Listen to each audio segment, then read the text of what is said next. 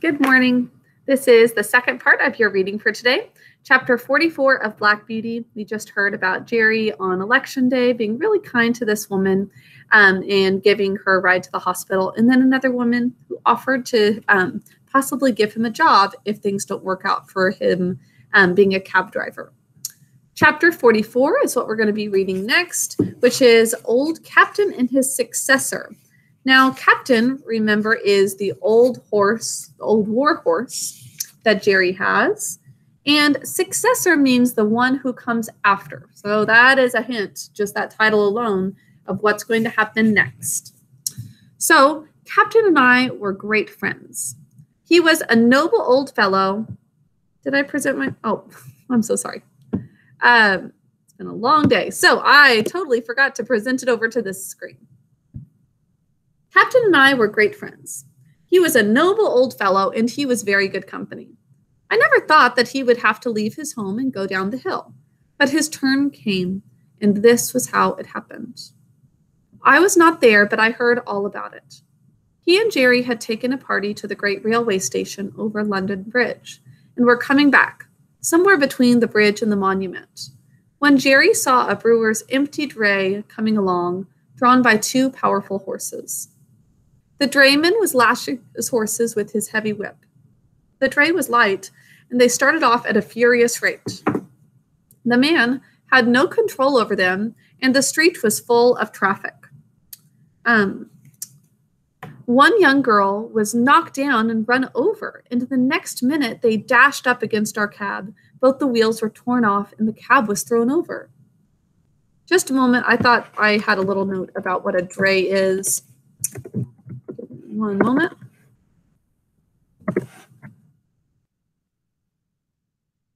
So it's a truck or cart for delivering beer barrels or other heavy loads, typically pretty low on sides. So they are driving furiously. Now, Captain was dragged down, the shaft splintered, and one of them ran into his side. Jerry, too, was thrown, but was only bruised. Nobody could tell how he escaped. He always said 'twas a miracle. When poor Captain was got up, he was found to be very much cut and knocked about. He's already an old horse, so it's harder for him to recover from these things. But he had something go right into his side. He's cut and knocked about. Jerry led him home very gently, and a sad sight it was to see the blood soaking into his white coat and dropping from his side and shoulder. The drayman was proved to be very drunk, the one driving the dray cart, and he was fined, and the brewer had to pay damages to our master. But there was no one to pay damages to poor Captain. Now, Jerry is the master they're referring to. Jerry gets paid for the damages done to his horse, but the horse, nobody's going to be able to actually have him recover fully. The farrier and Jerry did the best they could to ease his pain and make him comfortable. The fly had to be mended, and for several days I did not go out, and Jerry earned nothing. The first time we went to the stand after the accident, the governor came up to hear how Captain was. "He'll never get over it," said Jerry. "At least not for my work," so the farrier said this morning.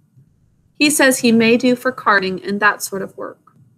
That is the rough work that Ginger ended up being in. That would be terrible for poor Captain to have to be a cart horse. Carting indeed. I've seen what horses come to at that work round London. I only wish all the drunkards could be put into a lunatic asylum instead of being allowed to run foul of sober people. If they would break their own bones and smash their own carts and lame their own horses, that would be their own affair. It would still be bad, but at least it's their own horse. And we might let them alone, but it seems to me that the innocent are the ones that always suffer. Innocent Captain, he didn't do anything.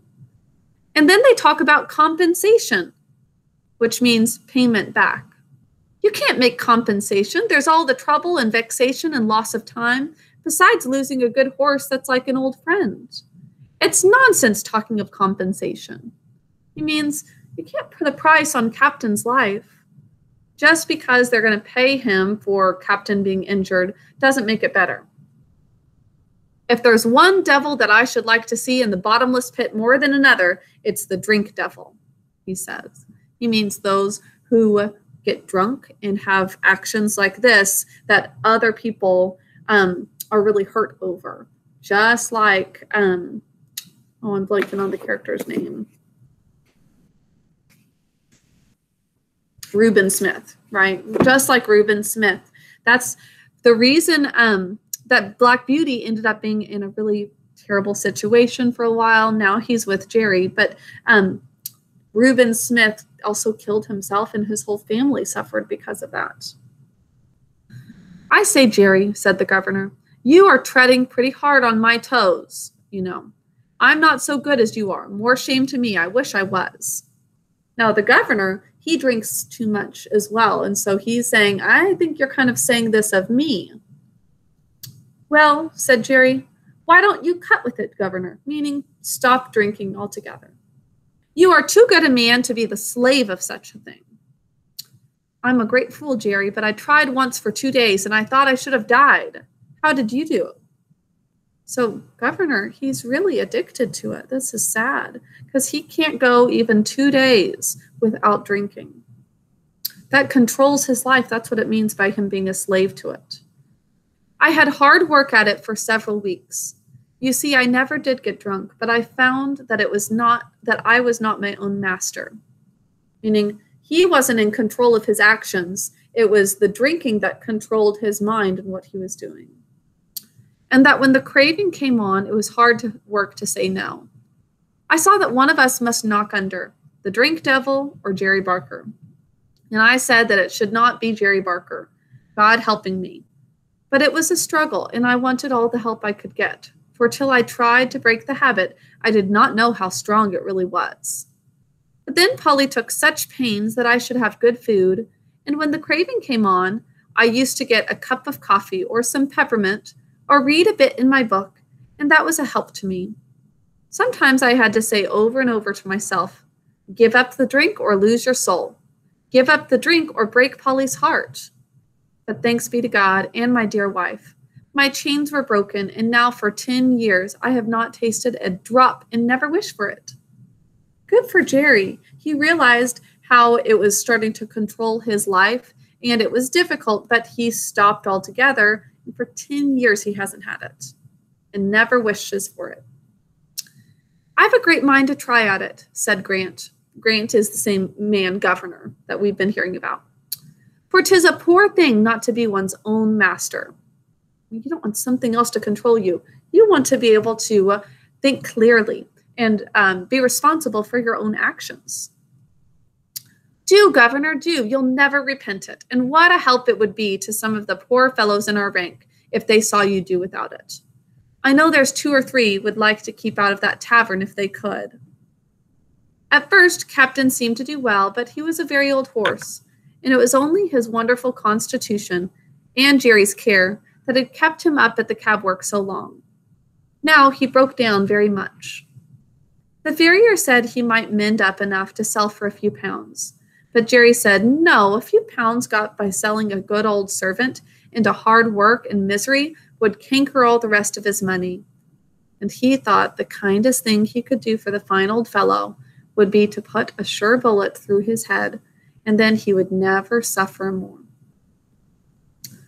Once again, really hard to see that that's the best option, but it is much better than him going on to life like Ginger was. She was becoming more and more miserable, and she wanted to die because she was old and still having to work so hard in such pain.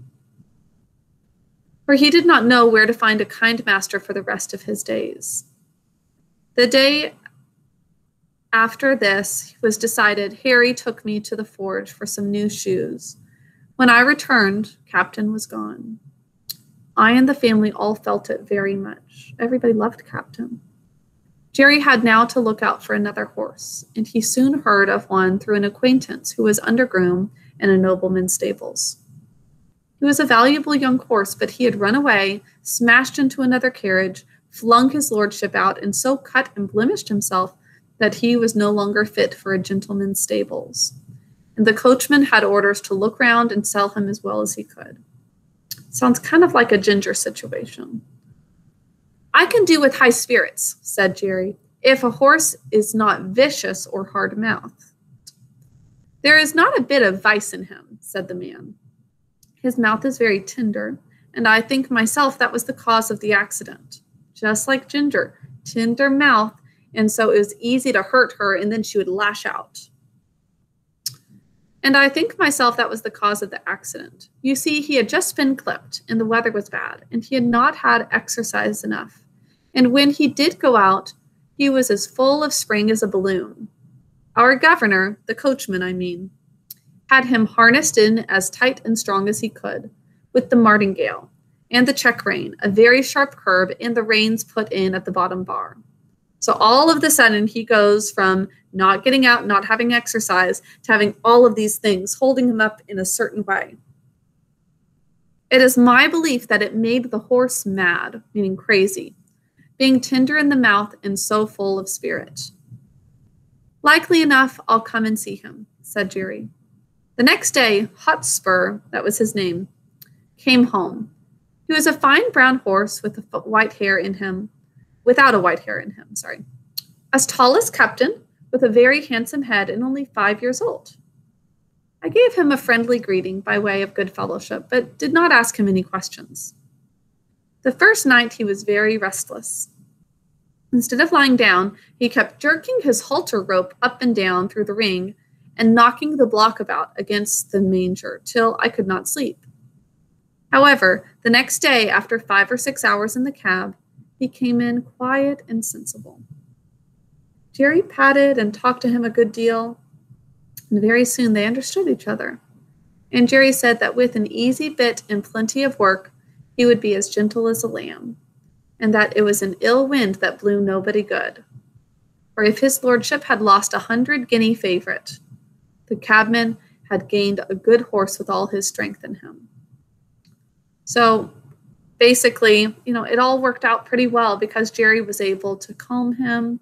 Do you remember back when we were first hearing about Ginger's story that we heard a good man, or what was it? I think it was an ill-tempered man will never produce a good horse. So it's somebody like Jerry who's calm and patient and knows what's really good for the horse, who's actually going to make him mind and start to calm down and be a really good horse. Hotspur thought it a great come down to be a cab horse and was disgusted at standing in the rank, but he confessed to me at the end of the week that an easy mouth and a free head made up for a great deal. So even though it doesn't seem as proper, he's okay with doing cab work because he's able to move about and be comfortable. And after all, the work was not so degrading as having one's head and tail fastened to each other at the saddle. In fact, he settled in well, and Jerry liked him very much. Well, Jerry knows how to train a horse well, just like John. So we are going to stop there. There's just one more chapter until the end of this part of the story. And I'll give you a hint. Every time we have changed the part of the story, it's because there is a new home. So what do you think is going to happen with this next part? You'll see Wednesday, we're going to finish up this part. Not the whole book, but we're getting very close to finishing the whole book. Okay, I will talk to you all later. Enjoy the rest of your day.